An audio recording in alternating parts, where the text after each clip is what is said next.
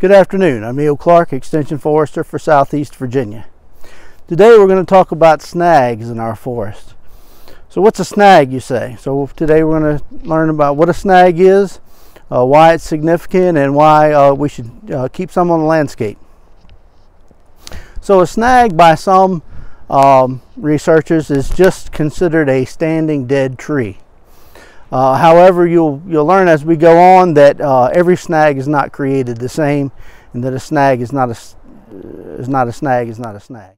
Some have gone beyond that to say a standing tree with some dead components that can be used as a cavity, and yet other researchers have gone on to place diameter and height specifications on the standing dead tree that are useful for different species. So the reason we desire snags in our forested landscape are for wildlife benefits primarily.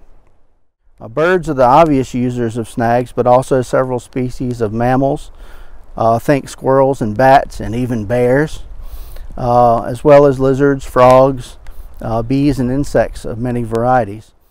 All use standing dead trees for different purposes, whether that be nesting, roosting, perching, or foraging. So typically it's not until the snags reach the size and stature that they're beneficial for wildlife that snags are really looked at in detail.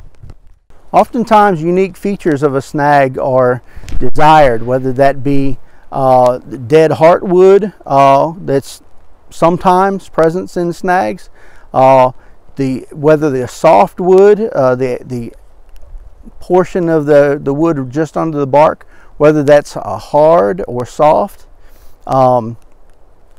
has different influences. The bark exfoliation factors.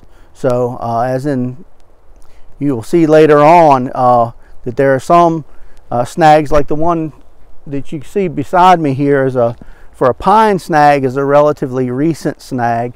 You can see at the top of the tree where there are still some fine twigs and branches left, and along the entire bole all the bark is still intact. Over time you will see where that will change. So the heartwood and the heart rot that is sometimes present is important for primary excavators. So these are primarily woodpeckers. Now for a large woodpecker, pileated woodpeckers, they actually tend to prefer hard trees that maybe don't even exhibit heart rot. They will go into solid wood and sometimes prefer a harder wood.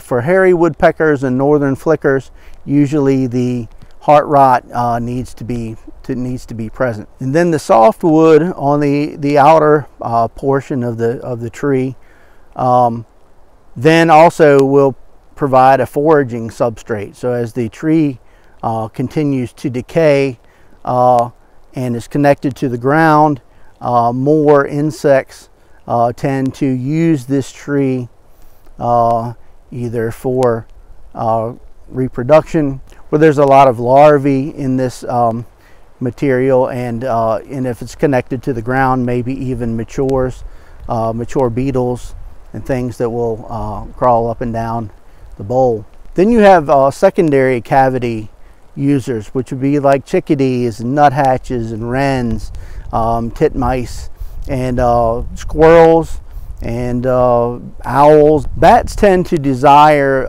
snags more for the exfoliating bark. So bats tend to use forests and these large trees and snags in the summertime, and they will tend to roost during the daytime behind this exfoliating bark, occasionally in cavities. They tend to like large trees that are exposed to a lot of sun. The sun provides solar radiation that helps them regulate their body temperature and use less energy. You will also see different birds using snags. You'll see vultures using snags as they extend their wings to sun their wings and exhibit that behavior. You'll often see birds of prey, hawks and eagles, perched in snags. That helps give them a large visual extent where they can monitor prey. And you'll also you'll see other birds such as the great blue heron use large sections of snags, usually near water, where they will establish their rookeries, so their nests as well. But an extensive heron rookery is quite a sight to behold. So forest certification standards such as FSC and SFI usually do account for snags in their management plans. Most standards suggest leaving 2 to 5 large stems of the dominant species, and gotten further information from Dr. Jim Parkhurst, who thankfully contributed a good amount of information for this program, that he would suggest to leave hardwoods and softwoods, as both different tree species provide these different characteristics needed over time. A snag, obviously, once it's a fully dead snag, is a pretty temporal structure. So it's not going to last very long, and particularly pines do not tend, depending on the soil and environment, do not tend to stay standing long.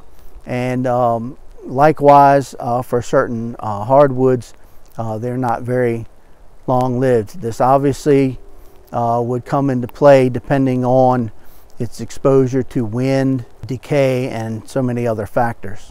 So as a landowner, what can you do? So if you follow the recommendations of some of these certification plans, you would leave 2 to 5 trees. Some people would say to scatter them about. So from a biological point of view, may be best to scatter them over the acreage. However, due to wind throw and some of these things, some researchers have found that it's a little more practical maybe to leave them in a clump so they can assist each other with wind forces.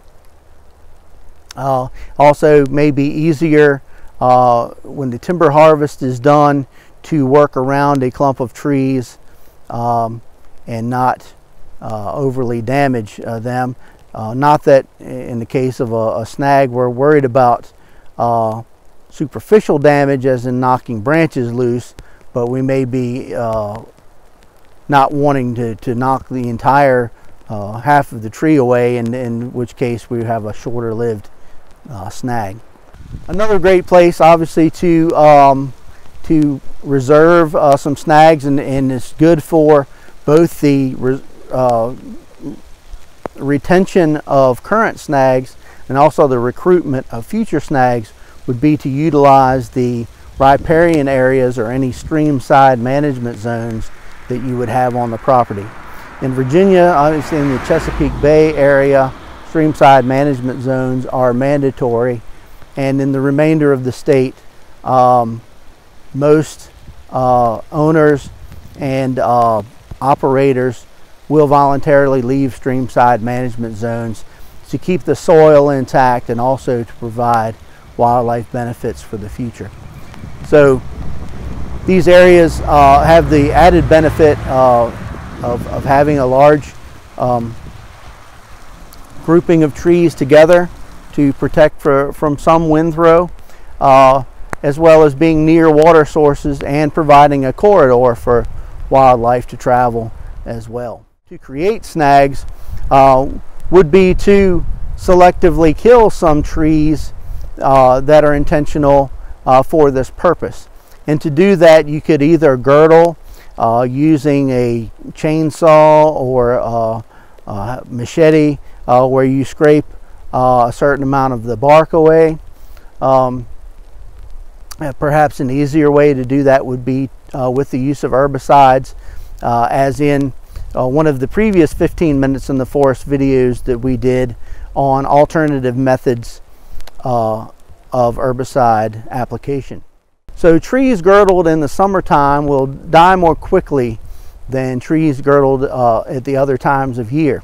However, you may want to keep in mind for certain species, particularly pine and black cherry, and I think maybe some others, you may want to research first and make sure you're not going to initiate a beetle infestation by doing this in the summertime. Often to do it later in the year in the dormant season when insects aren't attracted to the scents of the tree may be a better practice to do.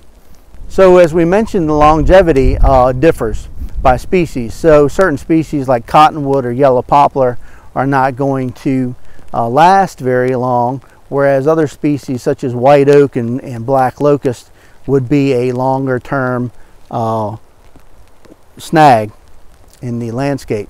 So as a general rule, we'd be looking at trees 15 inches and greater of diameter at breast height, at least say 75 feet tall.